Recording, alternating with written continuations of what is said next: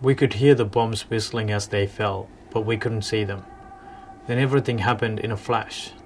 The Sri Lankan military bombed my school and my village, Nagarkoil.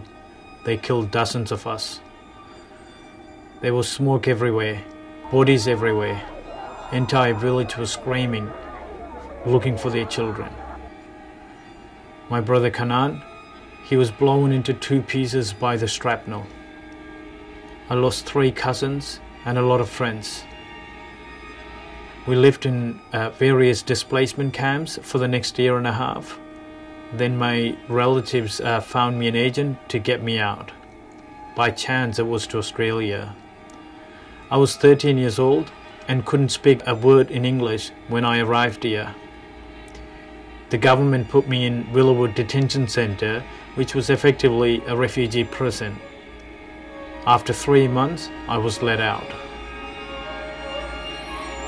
No child should go through these things. I have a daughter now.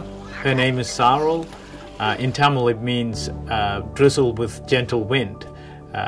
It's a happy name, and I hope she lives a happy life here.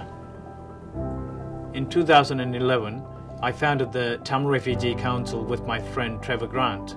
Trevor was a journalist. TRC has been fighting for refugee rights and providing support to people who have come to Australia fleeing Sri Lanka's genocide. Actually, it was through this activism I met my wife Lavanya. She was born and grew up in a refugee camp in India. Now she's a union organizer in Melbourne, fighting for workers in health services.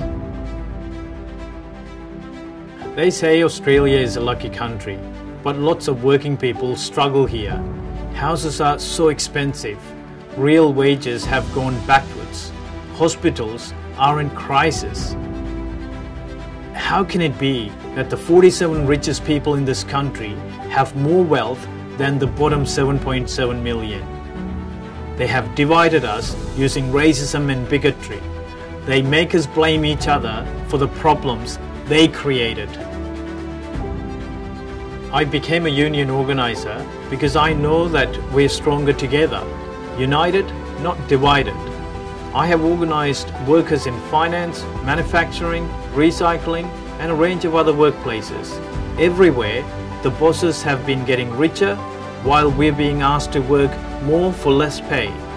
But there's so much wealth in this country, enough for everyone to have a good life.